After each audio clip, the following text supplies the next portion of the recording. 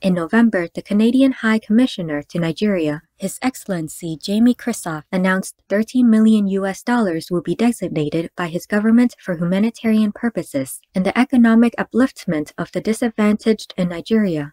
The sum is part of the $112.6 million his country had previously promised to support a number of initiatives in Nigeria. During a meeting with Nigeria's Minister of Humanitarian Affairs and Poverty Alleviation, Her Excellency Dr. Betta Edu, Mr. Christophe shared, the main portion of the funds will be spent in programs focusing on the vulnerable women and young girls across the country. In response, Dr. Edu expressed her appreciation to the Canadian government. Canada is a Shining World Leadership Award for Animal Protection recipient and a laureate of 5 Shining World Leadership Awards for Compassion, 2 Shining World Leadership Awards for Protection, and a Shining World Leadership Award for Caring. Our gratitude, Canada, for your help to our brothers and sisters in Nigeria. May the honorable Nigerian people in need soon greet better lives filled with happiness and safety in celestial bliss.